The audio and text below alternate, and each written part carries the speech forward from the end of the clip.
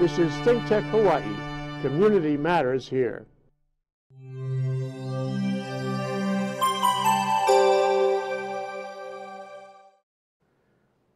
Bingo.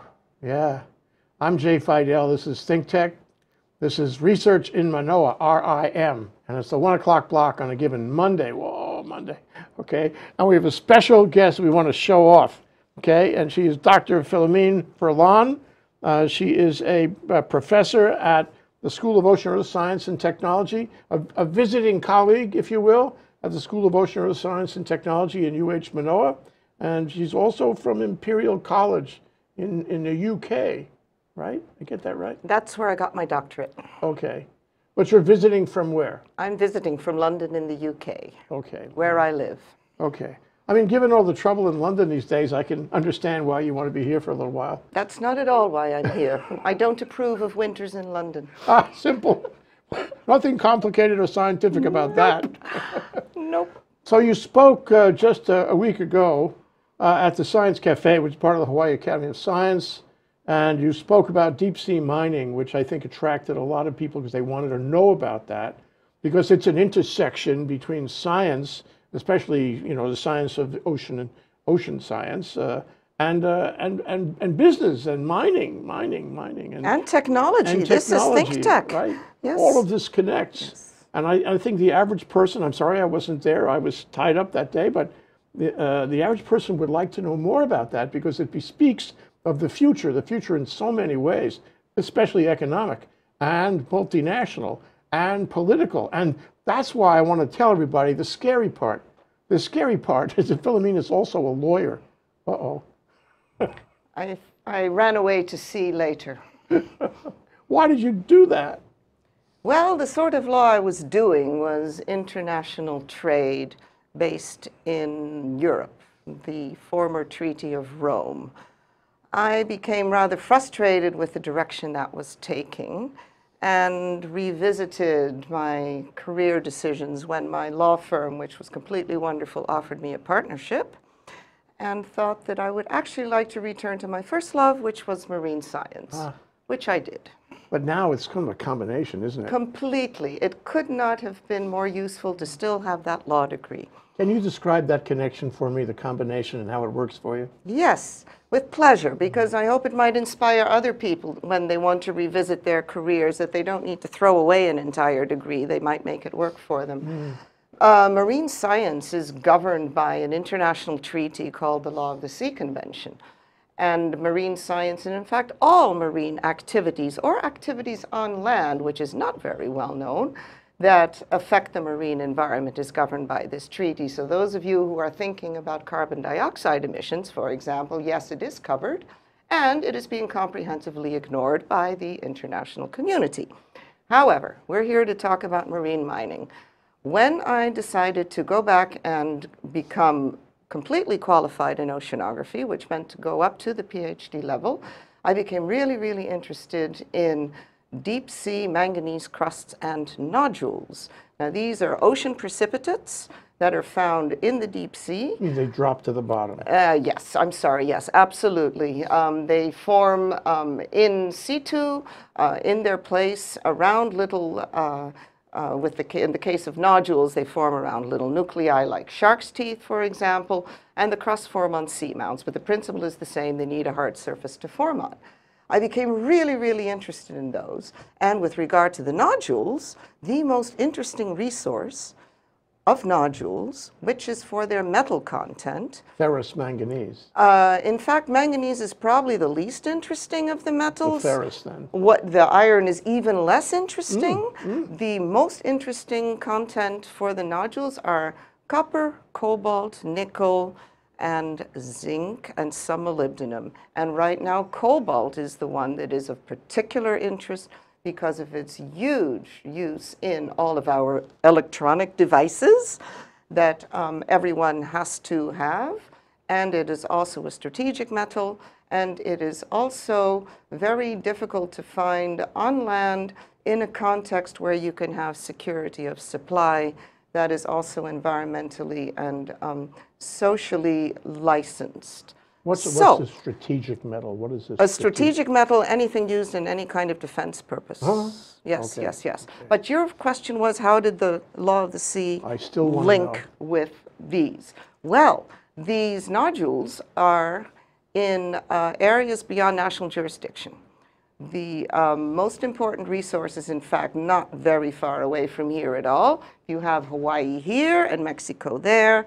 We have two fracture zones called the Clarion-Clipperton Fracture Zone, and the most interesting resource is right there, but it is in international waters, which means that no single country can go and recover them without first seeking permission from an authority that is international as well, that has been set up to govern the exploration and the exploitation of these resources. What's the name of that authority? It is called the International Seabed Authority, and it is headquartered in Kingston, Jamaica. It has 167 countries, plus the European Union, that are party to the Law of the Sea Convention, and being party to the convention makes them also members of the authority. So anything you do out there in international waters with regard to nodules needs the approval of 167 countries plus the EU. Now this Not is the U.S. The U.S. is not a party to the Law of the Sea Convention. This is a sad thing. The U.S. has, however, signed one part of one of the amending treaties to the Law of the Sea Convention, but it has not ratified that signature. So, you know, the old problem with international law, I don't have to tell you, is the problem of how to enforce it. Oh, it is utterly unenforceable unless the countries that are subject to it wish it to be enforced against them. Yeah. By and large, they do, but it is a complicated way to implement your law. So it's a theoretical thing more than... Oh, no. It is not at all. Our background over there, is that ferro-manganese nodules? Those are ferro-manganese nodules. Okay. And they are, in fact, I believe, quite a representative field of what you can find in the Clarion-Clipperton zone. And that is actually quite a rich coverage of nodules. Mm-hmm. And the blue objects there? The rock-looking objects, those are the nodules? Those are the nodules, and you must note, because this is very important when you look at the environmental consequences of removing them, those nodules are resting on sediments. And what you have there is a hard bottom, a hard substrate, which is the nodule, on a soft substrate, which is the sediments. And one of the two issues that are environmentally of concern and which have really, really interesting technical possibilities is to remove those nodules in such a way that you do not leave pure sediments behind, because in the deep sea, there are two types of organisms in this particular context. There are the ones that like to live on sediments and the ones that like to live on nodules, and the two do not mix. So if you remove all the nodules, all the organisms that like to live on nodules have no place to go back to. So one of the interesting technical challenges in deep sea mining is to design a mining system that either leaves nodules behind or types of nodules that, well, no, actually, that it does anyway. That's the problem. That's one other problem to work with, but I'll give you that one in a minute.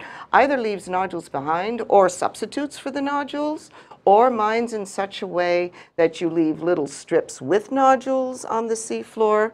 And all of this, it's a technical question, and it's also a mining approach question. Because you could, for example, design a miner that will suction up the nodules at one end. Meaning a machine. Exactly. Yeah, a mining, yes, thank you. And then leaves others behind as you collect them from one end and send them up to the top of the ship. You just have other little nodules that are brought out the back, for example.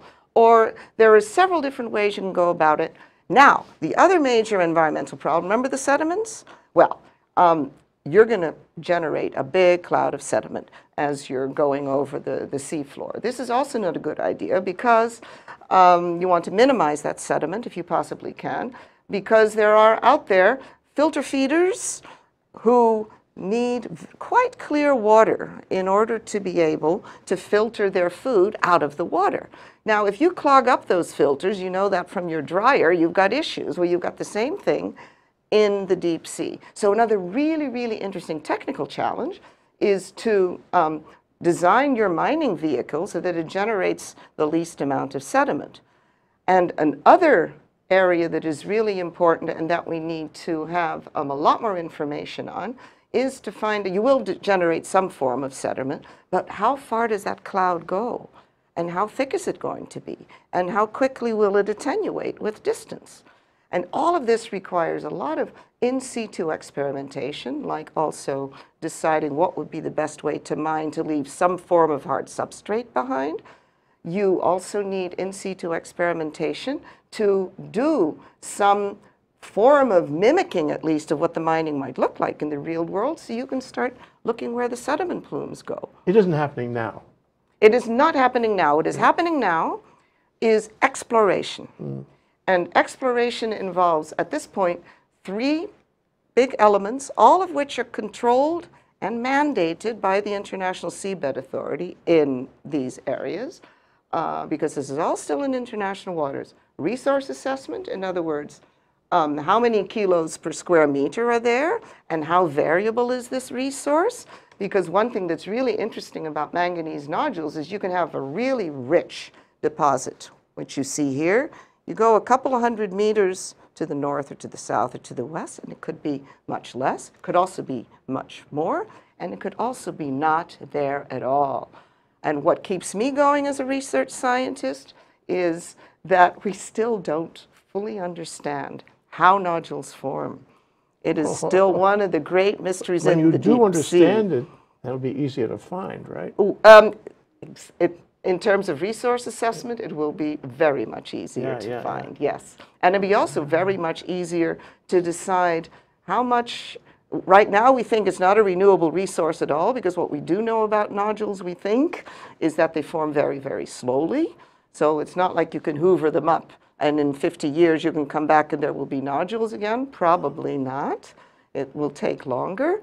So it would be really, really helpful, because not only is the quantity variable, but remember those metals I talked about that made them so interesting? Yes, well, the content of the metals in those nodules is also very variable. So that is another element of the research to do with nodules that we do not. Because if you're going to mine them, you need to know what you have, so you can separate them for useful purposes. Yes. Right? I mean, if in one area the cobalt content all of a sudden plummets to almost nothing, then you don't want to go there. Even though there might be a lot of nodules there, it's not that interesting if the cobalt isn't enough, for example. These nodules are not everywhere. They're in certain places in the world, right? Well, actually, the nodule forming mechanism is, in that sense, quite ubiquitous. But the ones that form with this particular type of metal composition, though they're not very, very found ubiquitously. You've got this major resource here in the Clarion-Clipperton Zone. You've got another huge resource in the Central Indian Ocean Basin. You've got a few in the Atlantic Ocean.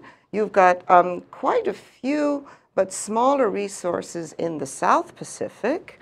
But no, the ones that are really attractive, the Goldilocks nodules, if you want to call them like that, yes. there's not that many places in the world.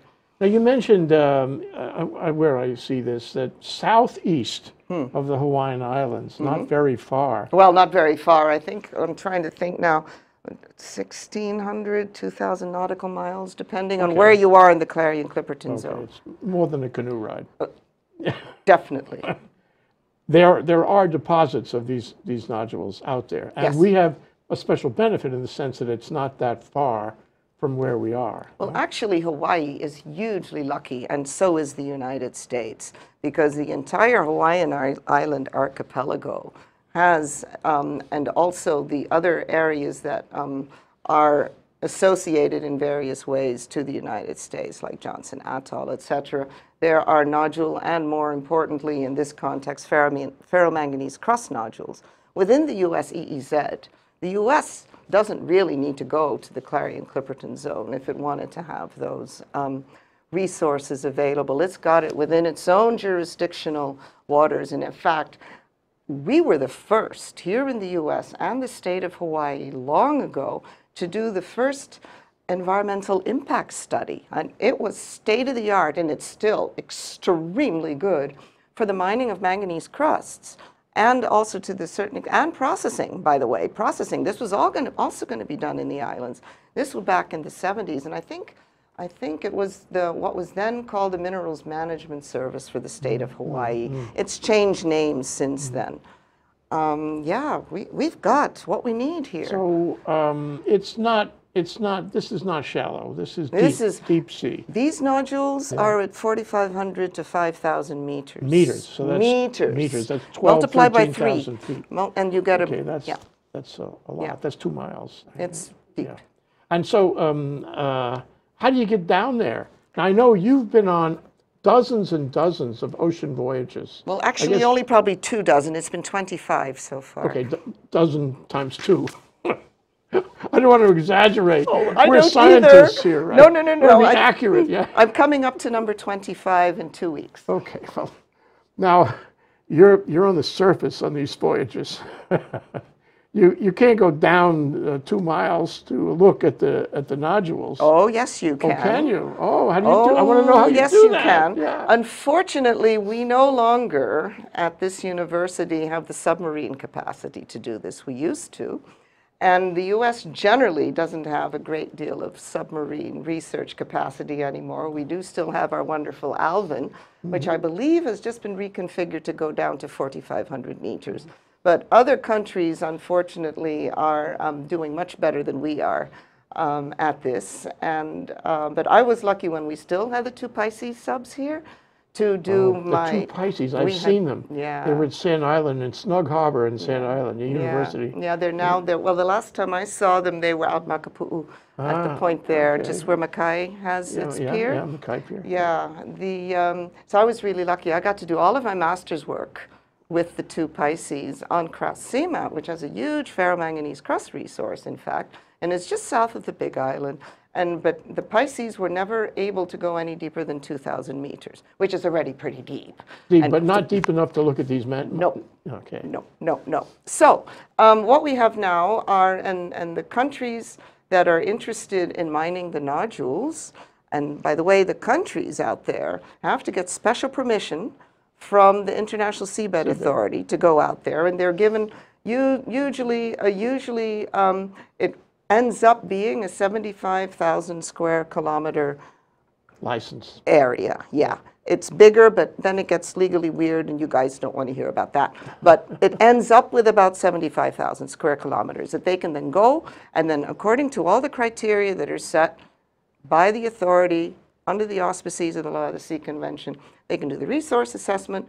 They have to do a huge amount of research simply to establish environmental baseline, so that when they start mining, as a condition of the license. Oh, not only is it a mega condition, it is very, very, very closely observed. They observed. Okay. Every year there has to be a complete report sent to the ISA. I've seen some of these. They're like this. This costs an enormous amount of money. But for all of this, a resource assessment, and then towards the end of the exploration, it's possible to start doing a bit of tech development. So research assessment, environmental baseline, and tech development. That means equipment. That means equipment, but that also means videos. That means everything that goes on down there is imaged. Yeah. Totally I want to imaged. take a minute to sort of soak this in. And I suppose what I'm really interested in is a hypothetical, which I will ask you when we come back from this break. And the hypothetical is, suppose I'm China, and I really feel a need for cobalt, and I decide that I don't care about the Seabed Authority. I'm going to take my ships down there, and I'm going to mine some right now, because I have the technology, and I have the political will to do this, and if they want to chase me, they can chase me, but I'm doing it. And right after this break, I'd like to hear what you would say if that ever happened. It may. We'll be right back. Aloha and mabuhay. My name is Emmy Ortega Anderson, inviting you to join us every Tuesday here on Pinoy Power Hawaii with ThinkTech Hawaii.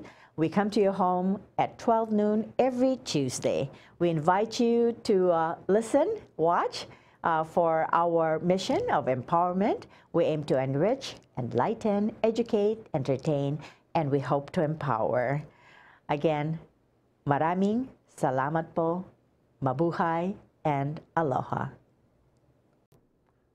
Aloha, my name is Mark Shklov. I am the host of ThinkTech Hawaii's Law Across the Sea. Law Across the Sea is on ThinkTech Hawaii every other Monday at 11 a.m. Please join me where my guests talk about law topics and ideas and music and Hawaiiana all across the sea from Hawaii and back again. Aloha.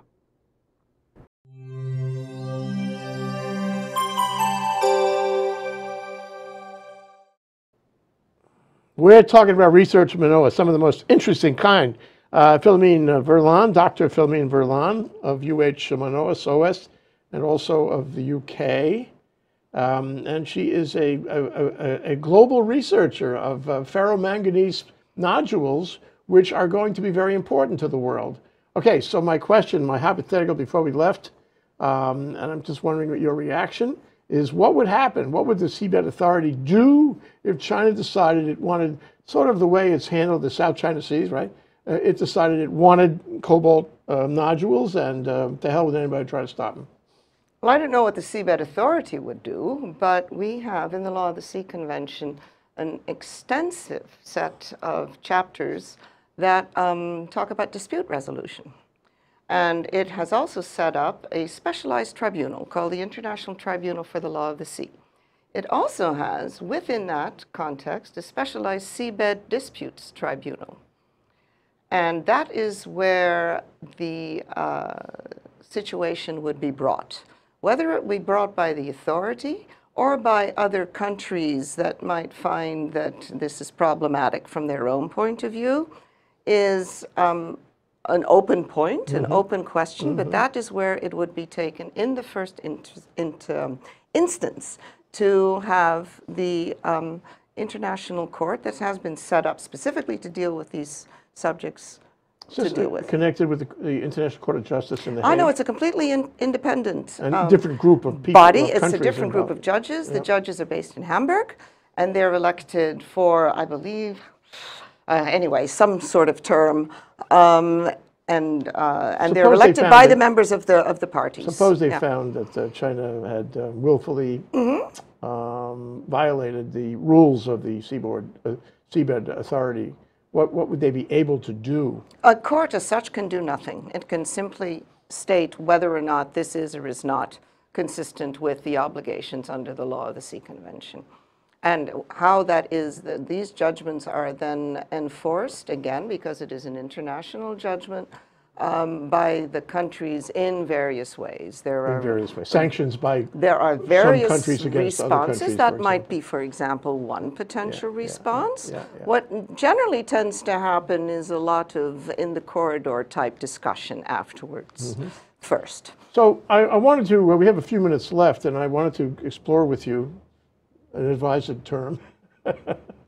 Where this is going, because it sounds to me, I'm just integrating from what you've said and what I read about your talk last week, this is of enormous value in American dollars. Yeah. The amount of seabed is much greater than the amount of land in this world. Yes. And the amount of these valuable materials is huge, and the value is huge. And if we can find an economic, feasible way to mine them, of course, without disturbing the environment, that is a source of a number of materials that we do not otherwise have, but which going forward we will probably need in our technology and manufacturing. So it seems to me, with what did you say, 180 or 90 countries involved, 167 plus the EU. Okay. 160, which is 27 or 26, depending on where Britain is at this point in this context. So that, among those countries, probably among those countries, are the countries that are most interested in the proceeds of this mining. They would like to use these materials. They would like to be involved in it. They would like to invest in it and so forth and develop the technology. So, it strikes me that the stakes are huge. Maybe that's why so many people came down to see what you had to say last week. Maybe among them were some people who had stakes. So You know, I'm thinking that ultimately there's going to be some tension and contention about who mines what and where. And the Seabed Authority is going to be under a fair amount of pressure, and its court will be under a fair amount of pressure. And you know, the amount of money, the amount of global effect, economic effect is going to be huge because we don't have these on land. And so, how do you see this unfolding? How do you see it going forward? Give me, if you would, I know it's speculation, and scientists never like speculation, but Neither do lawyers. well, that's a double. Lawyer, scientist likes speculation even less. You've got a double no speculation person sitting here, but finish your question and we'll see what we can do with it. Give me 5 or 10 years on this. Give me the development of technologies, because there will be private companies, you know, multinational companies that will put the money in, probably already ready to put the money in to do the exploration, to do the testing, to, you know, develop the technology to mine feasibly. And so how is this going to unfold in the next 5 or 10 years? Are we going to see an Oklahoma land rush here, an Oklahoma seabed rush, if you will? How are we going to see this unfold, and how it will affect us? How it will affect our economy? How it will affect our ability to manufacture?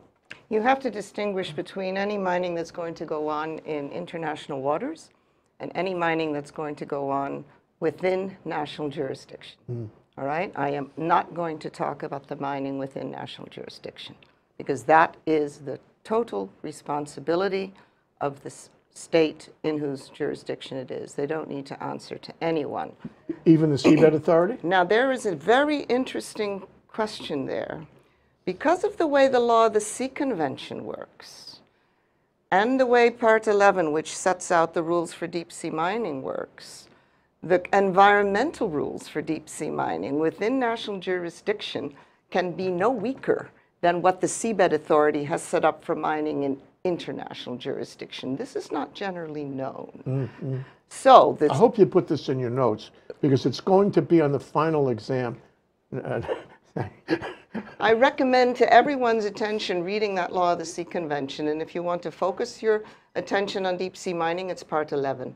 And by the way, the Seabed Authority does not have its own court. This is the International Tribunal for the Law of the Sea that has a seabed dispute chamber. Okay. The Law of the Sea Tribunal addresses all oceans issues that arise under the convention. Okay, just want to make sure that everyone understands that. That's a good consolidation, I think. Well, it's very, very good, because one of the points of the convention was to have peaceful resolution of disputes. And it made an entire menu of peaceful resolution options available. And you have to integrate all these issues together. You can't look at silos. Yes, yes, yes. Yes, because all these boundaries that we like to put in the sea doesn't recognize them, completely irrelevant to them, right? To anything that lives in the oceans, which is another aspect of the convention. It's the only international instrument that actually does take a global view of the environment. However, your question was a little bit down the road, and well, in international waters, in fact, it's not going to be such a huge gold mine as you might think, because what was trying to be avoided was to have exactly that kind of gold rush, where again, only the highly technically sophisticated countries could go sit on a resource and take all the benefits. The benefits from that mining needs to be shared with the rest of the world. And there is a whole section, again, of this convention in Part 11 that sets out how that is to be done. So first you have to sort out the cost of the International Seabed Authority, which is supposed to be funded by this mining. Then you have to, and that's what they're working on now, by the way, decide how the benefits are going to be distributed, which involves negotiating a royalty regime with the countries that are out there mining.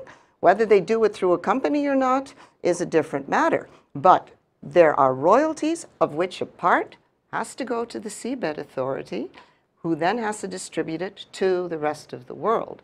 So all of a sudden, you can't just look at it as a company would its normal bottom line. You go in there, you calculate the tech, you calculate the resource, you calculate how much it would be. All of these elements make the economic situation and the commercial situation and the decision to go out there and mine far more complicated. in international waters. But we really need to do that. Well, we don't necessarily need to go into international waters. A lot of these resources, like I said, are available in national waters as well, but not everybody has them. Yeah, yeah. Well, Did that give you a little bit of a feel? Yes, it does. And you know, I see happening a need to strengthen the Seabed Authority. I need to strengthen the Court on the Law of the Sea Convention so that it can actually have some teeth on this sort of thing. That it can receive the fund, that the Seabed Authority can receive the funds, distribute the funds, and all the members will play ball in accordance with the commonly agreed rules. You know, it may be that there will people who will break and run, who will jump ship. That has happened in international law since international law was first actually started by the Phoenicians. And there are many, many different ways that nation states have evolved to try to deal with that. Yeah. Okay, well, I want to see it happening in an orderly fashion. We all want to see it happen in an orderly fashion. I want to add one other thing. You mentioned before that there were disturbances on the ocean bottom if you don't properly remove the ferro-manganese nodules, for example. What did I hear recently? I think it was in Brazil, where the Chinese have gotten into infrastructure that mines iron ore, and Brazil is a huge source of iron ore. However, there have been, call it the effect of climate change, there have been floods, okay, in the areas where these mines have been built, and you know, large communities have been inundated. There have been huge damage to the environment. There's been a tragic incident just the other day, I think. Yeah. And so I suggest to you, Philomene, that as we go forward, mining of the same materials on land is going to become more difficult because of climate change and who knows what else. And so it puts even greater focus on the prospect of mining at sea, don't you think? What is really encouraging about the prospect of mining at sea is because it's so new, it's a very, very emerging industry. There has not been any mining yet. Everyone is concerned to get it right because they can still do it. The technology has not yet been cast in stone. They do not want to have these environmental issues. They're really trying to get it right. And the Seabed Authority is trying to orchestrate the getting it right because they have to approve all the proposals that are coming to them for the technology and for the environmental solutions that are being involved. It's the first truly international conversation that we're having about a globally shared resource in a way that's actually trying to come up with enforceable solutions, unlike what's going on with the climate change discussions. Right. Thank you for that. So there's camera one. I warned you before that I might ask you to address our audience on this. But we hadn't decided on exactly what subject I would ask you to address our audience. My subject is, if I'm a student of ocean and earth science, for example, or a student of law, is this a good area for me to get into? Will this be, you know, rewarding academically, rewarding financially? And what should I do to get into a position near you on this subject? You mean me personally? You professionally. I think rewarding financially is probably not the first criterion you want to use in choosing a career. You can always make money, but what you want is something that also feeds the soul a bit. Yes, so if you want something that is truly exciting because it's so interdisciplinary, go into any type of field that involves oceanography, all right? That's the first thing I want to say. I'm with the Department of Oceanography at SOAST. You have to use every possible discipline to be able to be a proper oceanographer. So if you're a student, start looking at that. And then you can start refining down where you might want to go. Right now, deep sea mining is flavor of the month, but I've been through 2 false dawns with deep sea mining, and there is absolutely no reason why there couldn't be a third. It's another good reason to stay in oceanography because it gives you other opportunities. The previous 25 years, I've not been involved in deep sea mining because there's not been any funding. But the law degree and the oceanography degree have made it possible to stay involved in marine matters. With regard to getting close to me professionally, oh dear, I'm very busy. This cannot be an invitation to please try to get in touch with me, because I do not like to leave frustrated people in my wake, and you will be very frustrated. But they can still learn these things. They can still get involved. They can still be part of this enormous process that I see unfolding. So as for you, Philomene Verlaan, what I have to say to you professionally is the best is yet to come. This is always true if you're dealing with research. Totally, totally. Do I have one more minute? Sure. Really, what I want to say is, if we never mine a nodule, ever, we have learned so much about the deep sea in the last 5 years since this became interesting again in the current dawn, that it's been worthwhile just for that, just for that. And if we never do anything else but that, that knowledge is good for all our generations. And could we please not stop funding deep sea research if money for mining dries up? Please. Yeah. Thank you, Philomene. Thank you Great so to much visit for the with you. opportunity. Thank you so much for coming down. Oh, such a sharing with pleasure. us the Such a same. pleasure. Thank Aloha. you.